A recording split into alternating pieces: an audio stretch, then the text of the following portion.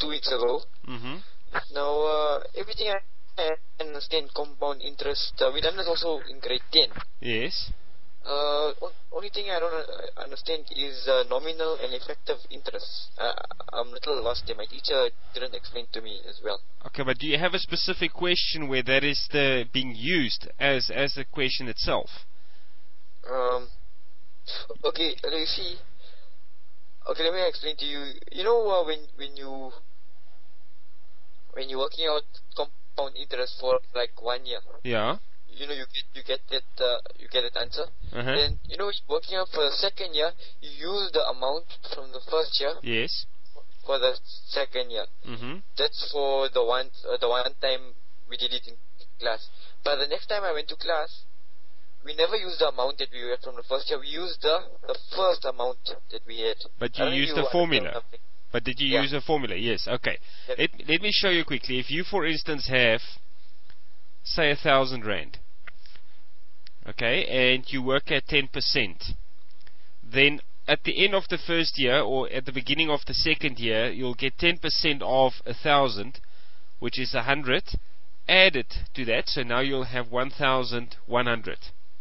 Yeah. Okay. Okay. And then you take another 10%, which will now give you 110 rand. Added to that will give you 1,210, and so forth and so forth. That process you understand. Yeah, okay, but you see now, when it's the second year, mm-hmm. do you use the first amount? No. I'm going to explain to you now. What I've done is I've used year by year by year. Okay? Which is fine. I mean, there's nothing wrong with this, but what if you want to do something over 20 years? You don't want to sit there and do it 20 times over. So that's why we've got a formula for compound interest, which looks like this. Okay, do you recognize that formula? Yeah. Where that value of P is the initial amount, so that's 1,000. 1 plus R is the interest, so that's 10 over 100, to the power of n, where n is the number of years. So now we'll say we have worked this out for 2 years, so let's do this to the power of 2. And the answer that we'll get will be A, which will be the final amount. Okay? Yeah. So do you have a calculator there? With me. No, not okay. Let me just get one.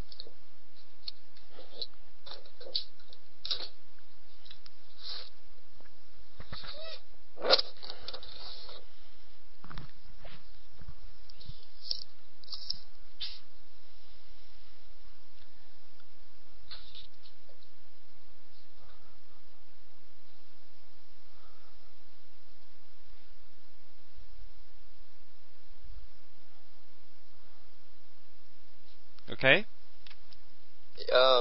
Let me just show you what I've done. 1 plus 10 over 100 gives me 1,1. Yeah. Okay, to the power of 2. So what is 1,1 to the power of 2?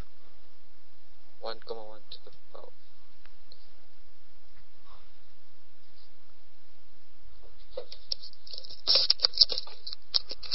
Okay, I don't have a scientific calculator, so okay, just say 1,1 times by 1,1. 1,1, yeah. Oh, 1,21. Okay, times by 1,000. 1,210. Okay, which is exactly what we got there. Yeah. After 2 years. So, the difference between working it out year by year and working it out with the formula is that if you have the formula, you can work it out over any number of years. That's why the n comes in. Any number of years. But then you will always use the very first amount for P. Whereas if you work it out year by year, you'll always use the previous amount. If you have to physically work it out year by year. You understand the difference between the two? Yes. Okay, now. I understand. Now the other thing that I just need to tell you, if we look at the fact that we've started with 1,000 and we ended up with 1,210, the annual interest rate was 10%. You agree with me?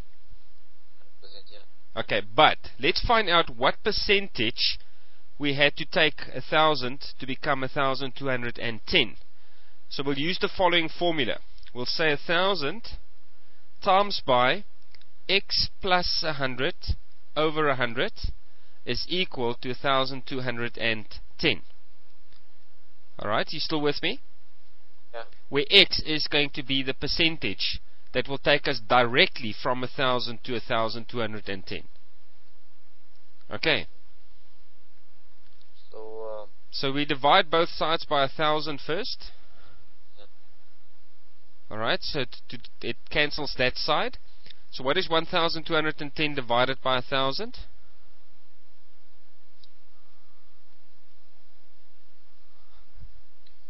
Equals to 1,21. Okay, 1,21. Then we multiply both sides by 100 to get rid of the fraction. So it cancels that side. So x plus 100 is going to be 121. Okay. And then we take the 100 across to get x alone. So 121 minus 100 is 21. Okay. Are you still with me? Yeah. Okay. Now what happens now is we say x is 21%. So effectively, to go from the initial amount, 1,000, straight to the 1,210 requires 21%. But we only work with 10% per year. So the 10% is the nominal interest rate, whereas the 21% is the effective interest rate. If I've got it right, I'm not quite sure. If I may have confused.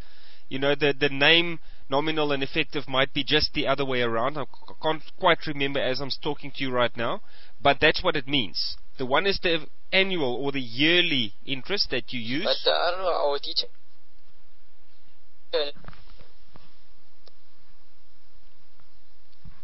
Sorry, you're breaking up. So let me just get a.